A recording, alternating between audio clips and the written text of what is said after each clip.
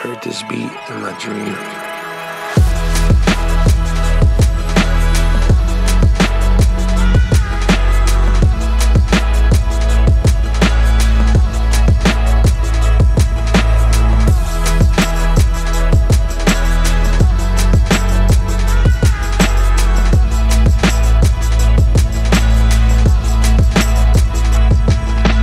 What's up guys? Hope all of you are doing well. In this video, I'm going to be talking about what I think is the best budget content creator setup of 2020. So we're going into the new year pretty soon, and if you guys are looking to get into content creation or YouTube or travel videography, this is going to be my recommendation on the gear that you guys should be buying if you're starting out.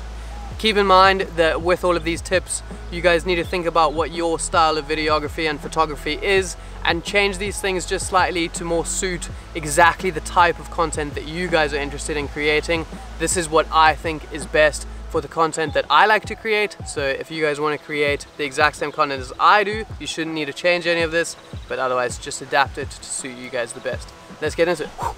Okay, first thing we're going to talk about is a camera body, because surprise, surprise, you're gonna need one of those to make videos and take photos. Just before we get into the specifics of this, which is the Sony a6300, the reason I like this one is because of a few different things, but the main things being why I chose to go with the Sony over a lot of the other brands is mainly because I really like shooting a lot of my stuff in a higher frame rate so that I can really use that slow motion.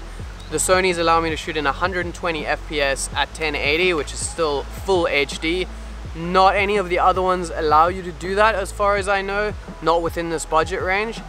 Another one of the reasons why I really like this one is because it has some really awesome picture profiles like S-Log and Cine 4. The Sony a6300 is still able to shoot 4K, which is really useful. A lot of clients these days will request 4K video, and this one is one of the few that does 4K and 120 FPS like we mentioned. It's super small and lightweight, so if you guys are more into travel stuff, this one is going to be a huge space and weight saver. It's tiny. This thing is tiny, dude. A couple of other things I really like, it has a microphone input, so if you guys are going to be doing vlogging, it's really important to be using a microphone and not just using the internal sound. This has a microphone input. If you guys are looking at the a6000, just be aware that that one doesn't have a microphone input. And for that reason alone, I would say the a6300 is a better option. If you guys are looking to pick one of these up, you can find one used for like $300. And if you want to get a new one, it's not even much more expensive than that. So with all of that being said, if I was looking at a really budget option going into 2020, even though this is an old camera, this is the one I would go for.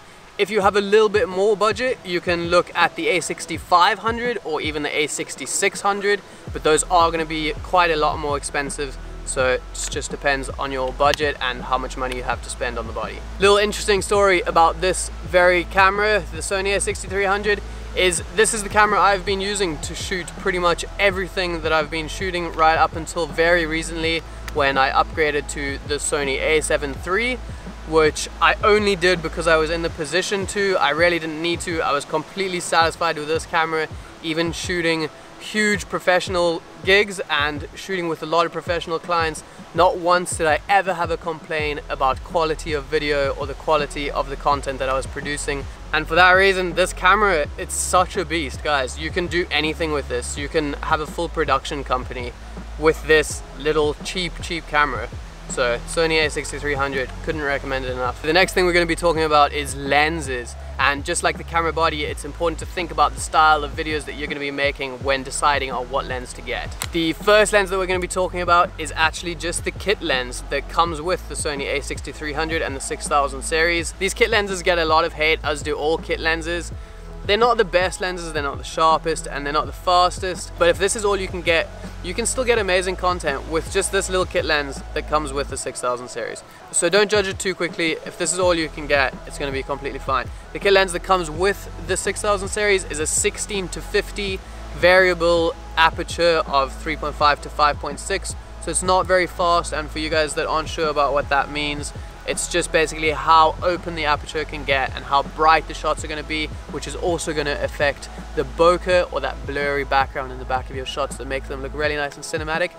If that's something that you guys are really trying to achieve and something that's really important to you guys, maybe the kit lens is not the best option, and I'm going to show you a couple of other lenses that might be better at achieving that look. But if you want a good all-around lens, I wouldn't throw this one under the bus too quickly. It's not as bad as you might think. The next lens we're going to talk about, and if you guys can only get one lens, I would recommend getting this. This is a Sony 18-105 fixed f4 lens. It's a G Master lens, and in my opinion, this is probably the best Sony lens for crop sensor cameras out there. This is my favorite lens and the lens I use 80% of the time when I was shooting on the Sony a6300. This lens is basically just like a really killer replacement lens for that kit lens we just mentioned. It's got that whole focal range in it, but it's way sharper. It has a fixed f4, so even once you all the way zoomed into 105mm, you're still going to be on that f4. And using both of those settings means you're going to be able to get quite a blurry background and that bokeh, which a lot of people are after. If you're going to get one lens, this is the lens to get, and you can pick one of these up for relatively cheap. I believe around $300 or $400, maybe even less if you get used. So Sony 18-105, couldn't recommend this one enough. Another lens that we're going to mention is this Sony 35mm 1.8. The reason this lens is really nice is because, like the other lenses, it's also really cheap, and I think this is the cheapest out of all of them, coming in about $300 or less. This lens is going to be great if you guys are going to be focusing more on portrait photography or street photography or something like that. And the reason is because this is a prime lens. This is the first prime lens that we're going to be showing, and it's a 35mm focal length, which means it's really nice and flattering for shooting portraits, and it doesn't give too much distortion on people's faces or anything like that. And the other reason is because it's a 1.8, so it's going to be quite a fast lens, and you're going to be able to get a blurry background, and it's going to look really nice with that bokeh, and it's going to be pretty good in low light with that f1.8. So killer lens, really love this one too. Okay, the fourth and final lens that we're going to be talking about, I'm actually using right now to shoot this video, so I'm not going to be able to show you guys, but it's a Sigma 16mm f1.4. This lens is fast becoming one of my favorite crop sensor lenses for Sony cameras. This lens is really cool because it gives you that wide look, but it still has a really fast aperture. So even at that wide focal range, you can get a blurry background, which is absolutely amazing. And there's no other lens that I know of on the market that can do that. It's also pretty cheap, coming in at about $300 or $400. If you guys are wanting to get into vlogging with this lens, it's an absolutely amazing lens because of how wide it is, and when you're holding out your camera in front of you, it's a really good range to get a nice vlogging style shot.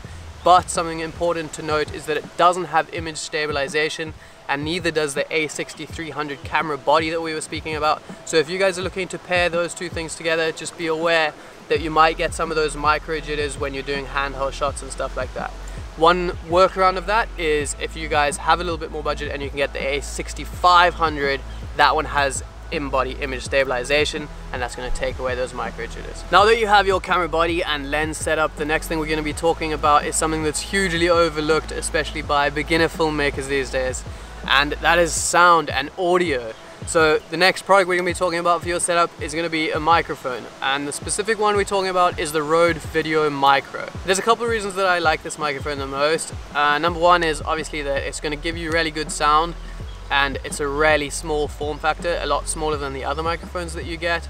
And the second thing is that it's cheaper than the other ones. This one comes in at about $80, which is super inexpensive, and probably the thing that will affect the quality and the level of professionalism in your videos the most for the least amount of money. Another thing that I really love about this microphone in particular is that there's no on-off switch on the microphone. If it's plugged in, it's auto turned on and it's going to be recording through it. Something about a few of the other ones is that there's an on-off switch, and sooner or later it's bound to happen that you forget to turn on that microphone. You film a whole video like this or something to get home and realize that the audio wasn't recording the whole time. It's happened to me before, and for that reason alone, this microphone is the one that I would recommend. I'm going to show you guys a quick little demonstration of what it sounds like with and without this microphone, so check this out. This is me talking with the microphone, the same as the rest of this video. I've been using it the whole time, and this is going to be without the microphone and using the internal sound of the Sony camera.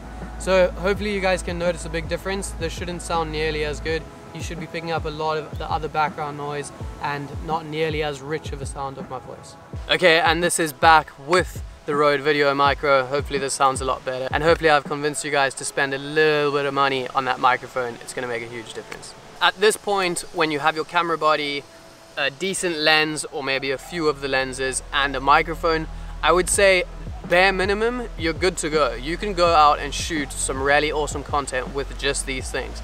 And if you add up all of these prices, this is gonna come in at way less than $1,000 for this entire setup. And that is a pretty budget setup for what is a really professional looking setup.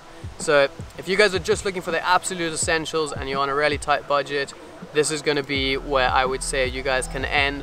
Take this, go work on your skills, land a couple of video gigs and slowly get better and better, save up a bit more money, and eventually you can buy some of the next things. If you guys already have all of these things or you have a little bit more of a budget, I have a couple more things that can take your videos to the next level. So I'm gonna show you guys those now. Let's get into it. Okay, so moving on, the first non-essential but very helpful piece of gear that we're gonna talk about is stabilizers. There's a lot of different options for this. My personal favorites, this Joby GorillaPod. Depending on what you're gonna be doing and what kind of content you're gonna be creating, there's gonna be a couple different options for you. But this Joby GorillaPod is really great for vlogging, as I'm sure all of you know, Casey Neistat style, like holding this thing out in front of you with the camera, filming yourself. If you're gonna be doing other filming of yourself, this thing is really useful. You can put it down somewhere and talk to the camera, or you can hook it on something and balance it somewhere. It's really useful when you have this thing on your camera.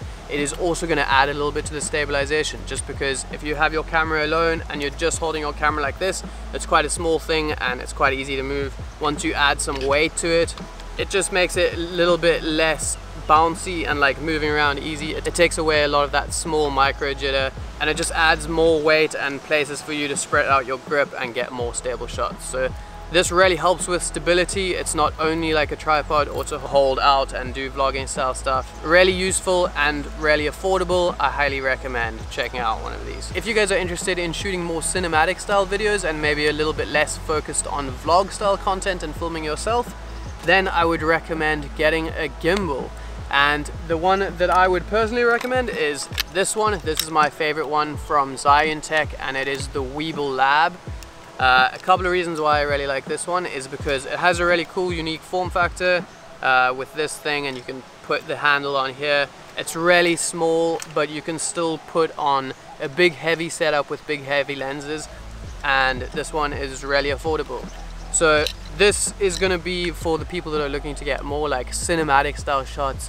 You want to really get like movement in your shots and get like some crazy cool looking stuff. Having a gimbal can make an amateur's footage look almost professional kind of instantly.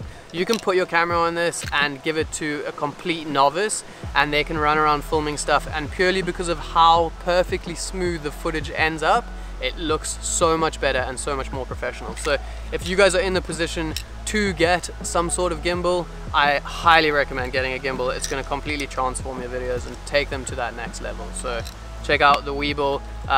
Interesting little side note is that Zion did just come out with the new Weeble S, which I actually have a video coming out really soon on.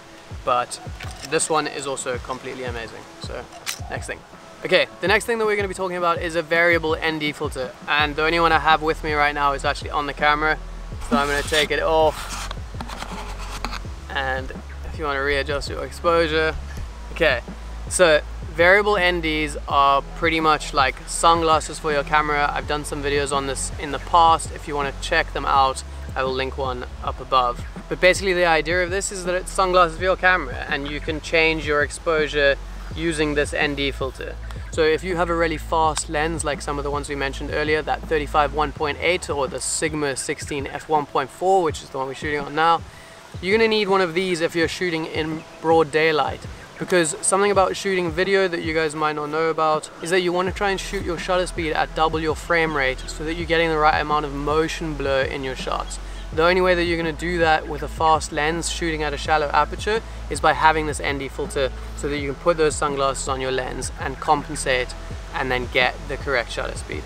Another thing that this is going to allow you to do is to open up that aperture on those fast lenses all the way and take full advantage of getting that blurry background and shooting at a shallow depth of field. So without this, you're going to struggle with that.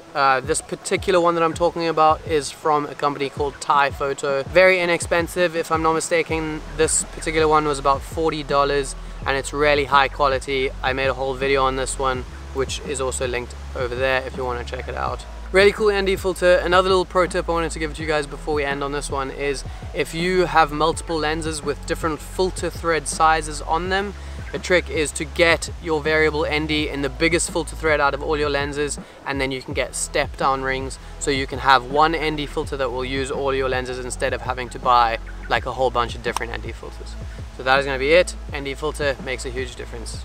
That is going to be it for my recommendations of the best content creator budget setup, even going into 2020. If you guys want to check out any of the products that I mentioned in this video, they will all be linked down below in the description, and by clicking on those links you help me out anyway, so go check them out. If you guys are looking to get into content creation coming up in the new year, I hope some of these things helped you, and I hope it gives you a little bit of a better understanding on what gear might be best for you. Just remember that these are my personal favorites and they might not necessarily be the best fit for the content that you guys are trying to create. So keep in mind what type of content that you guys are looking to actually produce, and maybe you can slightly adapt these things to suit your needs perfectly. If you guys are looking to make the content that I kind of make, this is what I would recommend getting.